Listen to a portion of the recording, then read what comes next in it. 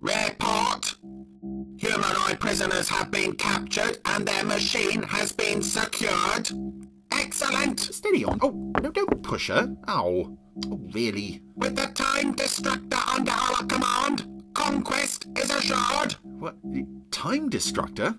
No. Randomiser. But we have detected terranium from Uranus. Yes, well, I'd rather you kept that to yourselves, actually. But honestly, this isn't the time destructor, it's the randomiser. I suppose you could use it to kill time in a sense, but it's not even... Silence! Explain the function of this machine.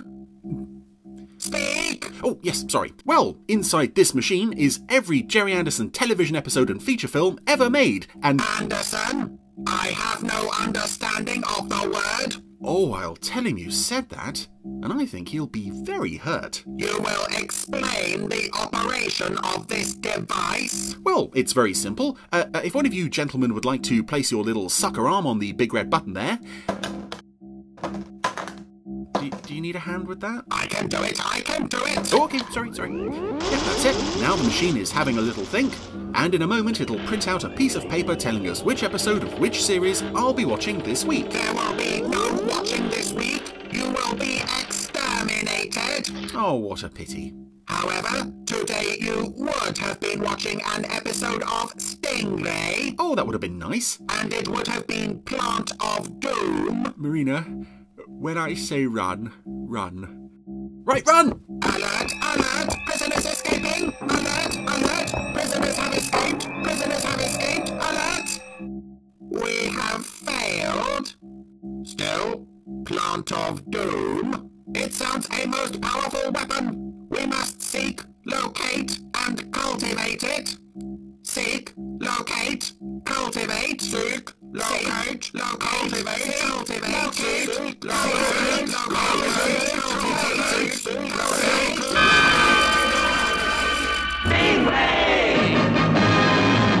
So after a long absence on the randomiser by Stingray, we are back with episode 2, Plant of Doom, which was apparently broadcast in the UK as episode 34 originally, which makes this... My slave Marina has escaped.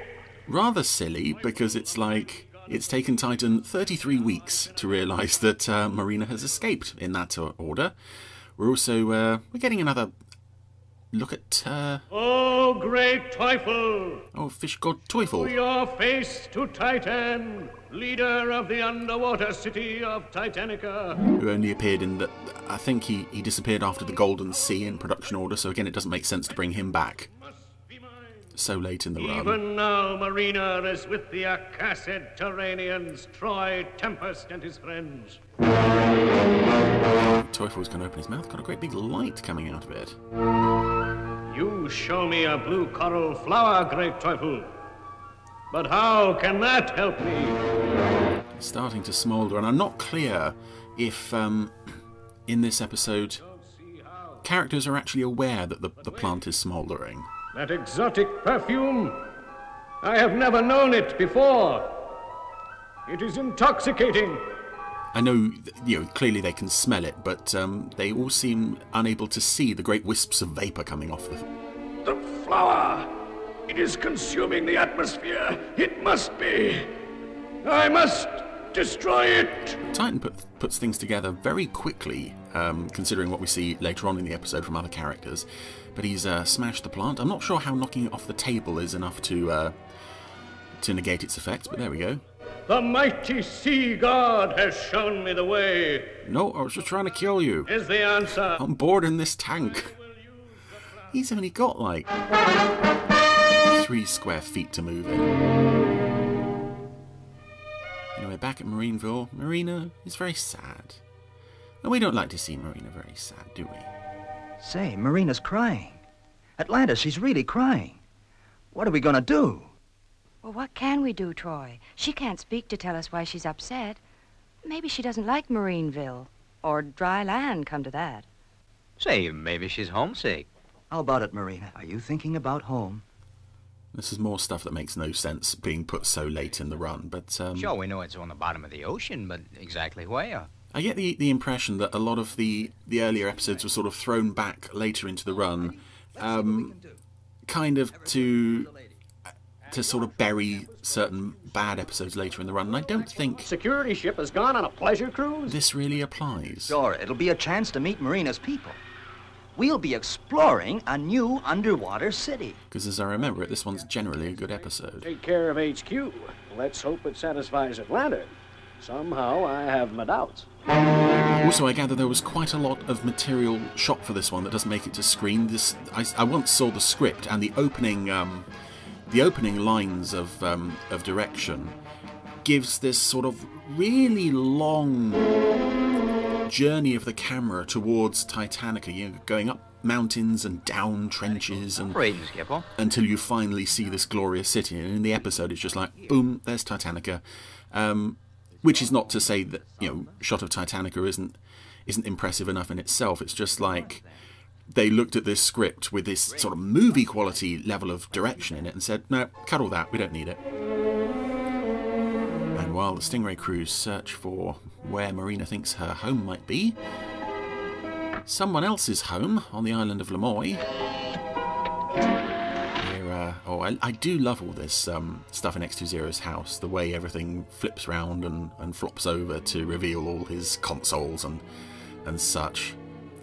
Again, it's stock footage almost every time, but it just looks so cool.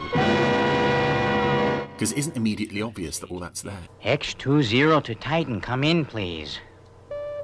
Titan to X20. What have you to report? The World Aquanaut Security Patrol vessel Stingray has been launched and is passing the island.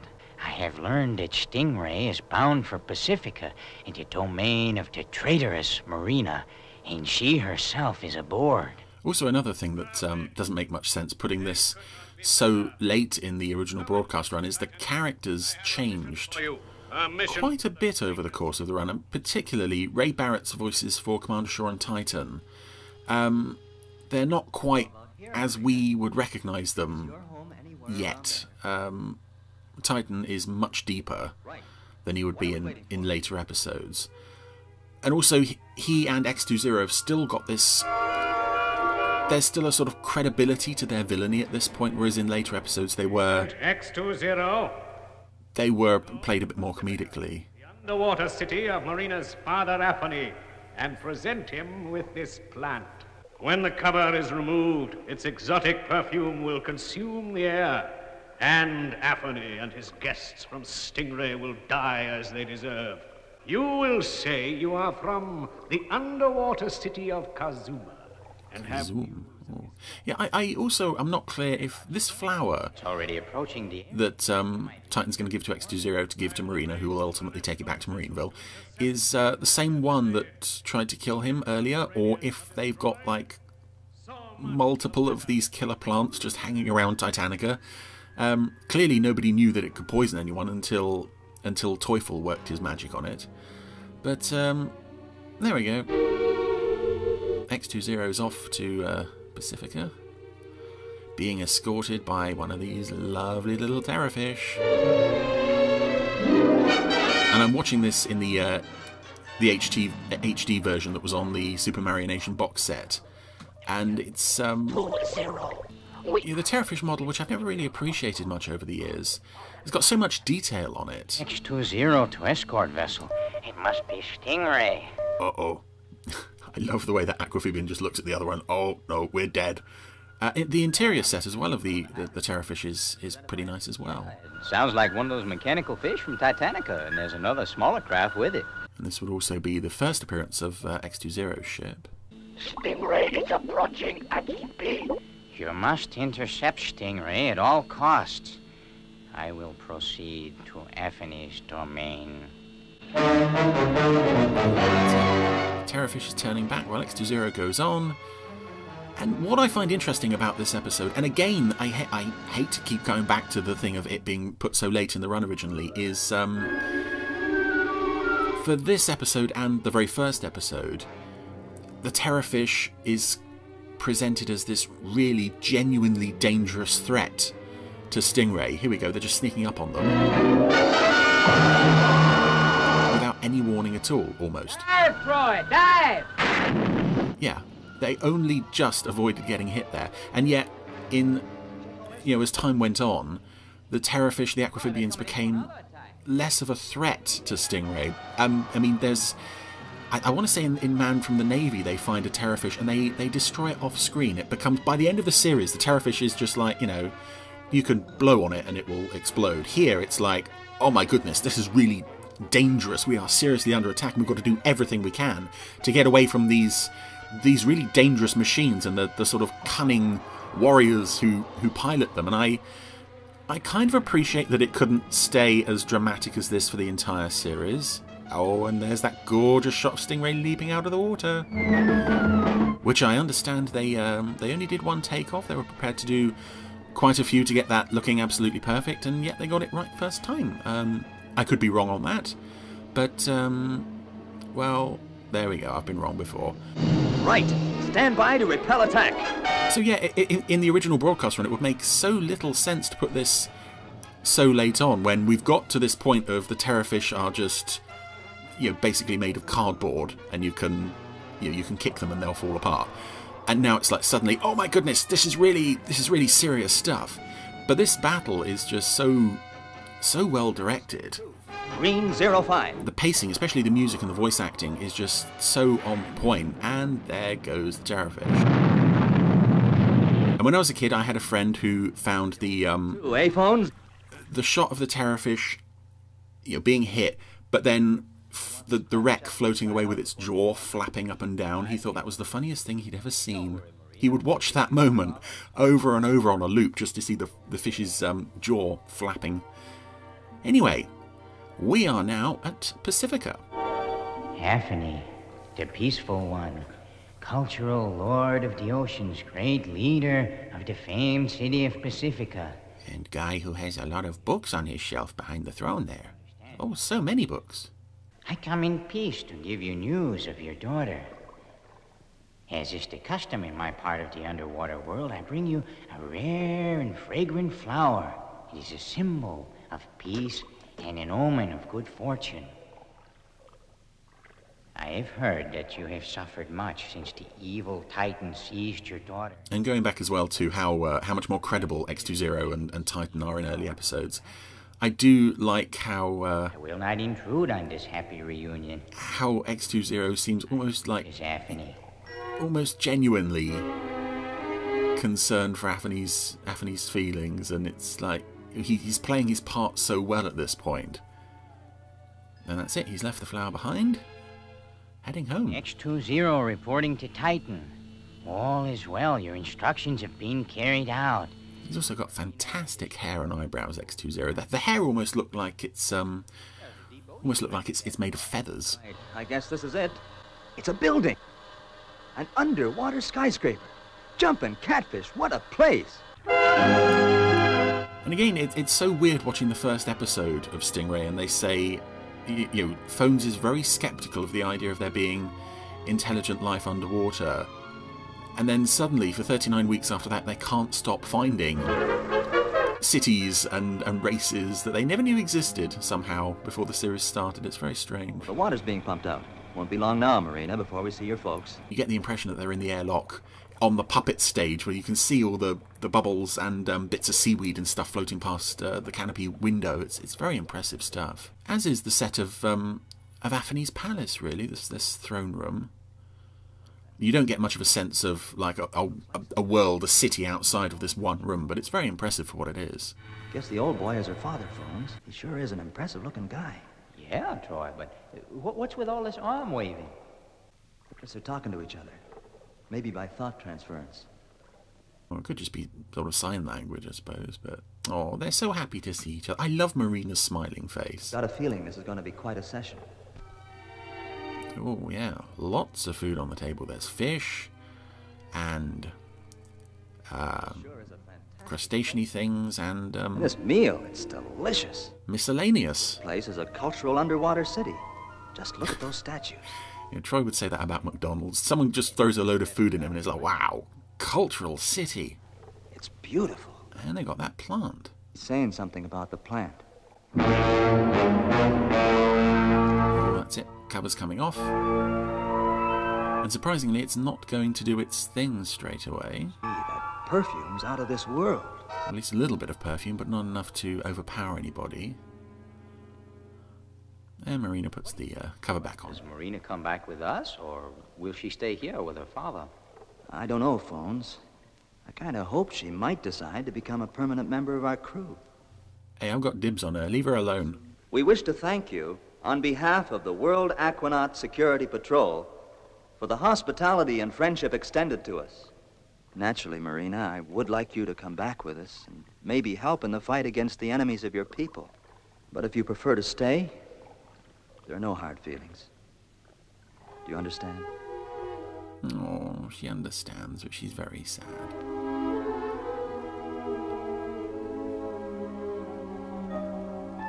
And again, one of the things I love about Wants to come back with us, why, she'll follow. Marina as a character, And we got back. Come on, Skipper. and particularly the way she's presented in this episode, in this scene with her father, is because she can't speak, everything she is has to be conveyed through the puppeteering and the expression on the character's face. And I know there are some people out there who don't like her, but I think she's one of the great success stories in terms of characterization in the Supermarionation era, because the people operating her have so little to work with, and yet they manage to get so much out of shots like this, where it's just this long, slow pan towards her face, and she just looks towards her father, and she's got the tears on her face. It's they really do so much in so many small ways to make these characters and these worlds seem so real. Anyway, Stingray's now heading home. Say, Phones, do you hear something? Yeah. Sounds like something banging on the hull. It is, Skipper. Look. It's Marina! I knew it! Phones, open the... Somehow, Marina can swim faster than Stingray can move. Again, plot convenience. Maybe she's holding on to something with her foot. I don't know. She was holding the plant with one hand and waving with the other. But what about her father? Surely he could be in danger from Titan. How could she desert him? Maybe she figures she can best fight her father's enemy with us. Yeah, and maybe she's still working for Titan and come back to spy on us. And this is another thing I like in this episode, Atlanta's skepticism. Are you giving this to me, Marina? Everyone else is like, hey, she's a cool new friend. Isn't that a sweet thing to do? How about that, Atlanta? Isn't she just wonderful, I Atlanta? must admit it's a nice gesture. Thanks, Marina. Whereas in this situation in real life, he would be a bit suspicious. Here's a, beware Greeks bearing gifts. Well, here's this, underwater lady with a nice plant. Atlanta's going to put it on top of her piano and have a little play. I was also never quite sure if Atlanta had her own home or if she lived with her father or if she sometimes alternated between the two, because this doesn't look like the normal Shaw household. Anyway, enough of that. The plant has kicked in. I can't breathe. Somehow it knows that this is the perfect time to Heavy and hot in here. to kick in, and then maybe it was the piano playing set it off.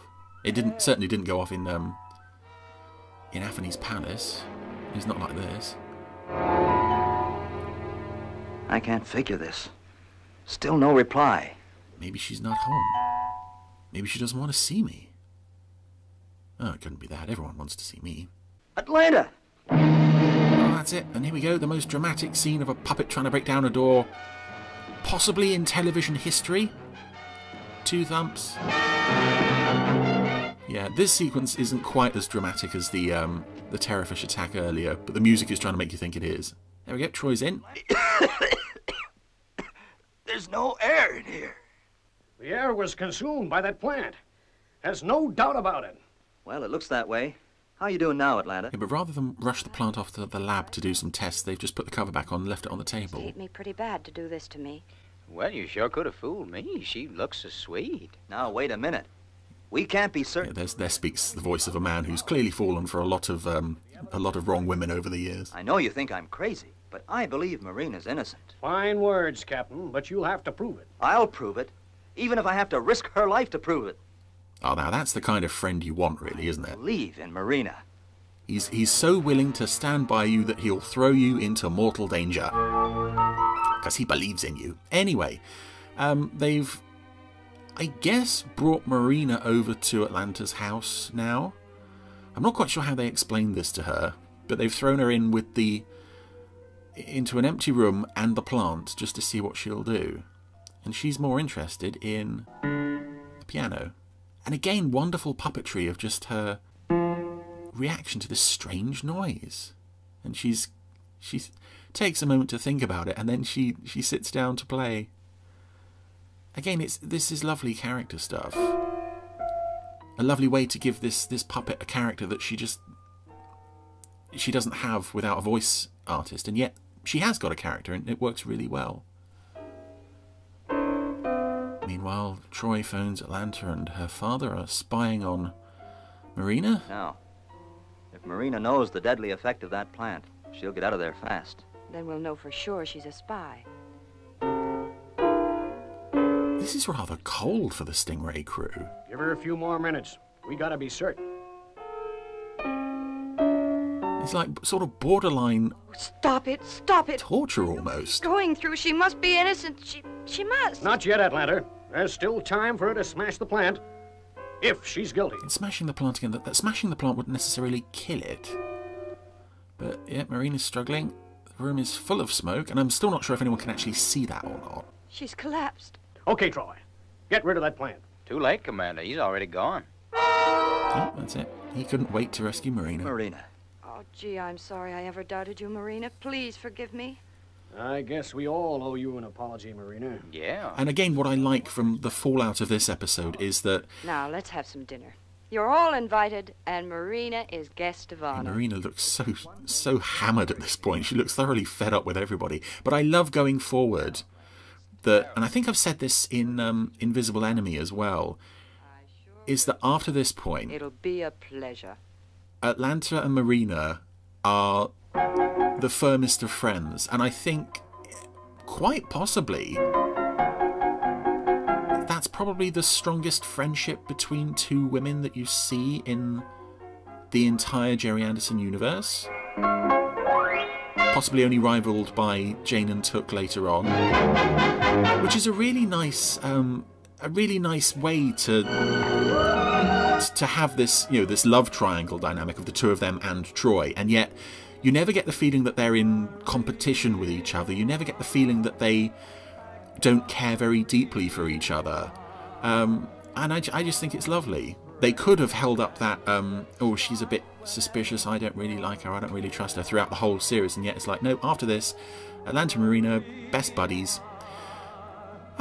Anyway, that was Plant of Doom, which I get the feeling I said more over that than I have done for quite a while, but there's rather a lot to say there, because it's one of those episodes that feels rather like another big stepping stone forward to bigger and better things, but in its own right is also a fairly impressive story and technical achievement anyway.